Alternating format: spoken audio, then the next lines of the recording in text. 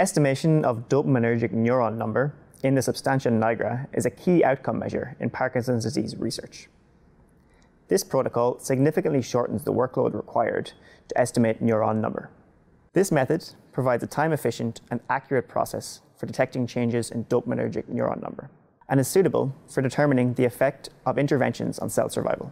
This method could be easily adapted to provide accurate counts of neurons in different brain regions while maintaining cost and time advantages over traditional stereological methods.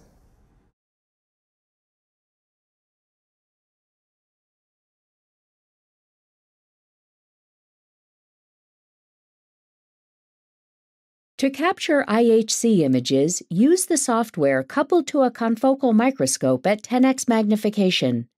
Open the pinhole to 1.5 ARRI units to capture a wide plane totaling 1.5 micrometers, and set the focus on the injected side of the brain.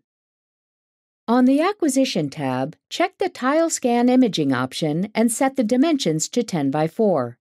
Under the Acquisition Mode panel, set the zoom to 1.1 to avoid any stitching marks between the tile scan images. Set the frame size to 1024 by 1024 pixels and the averaging to 2 to ensure high-quality image acquisition. In the Channels panel, set Track 1 to Alexa 488 and Track 2 to Alexa 555.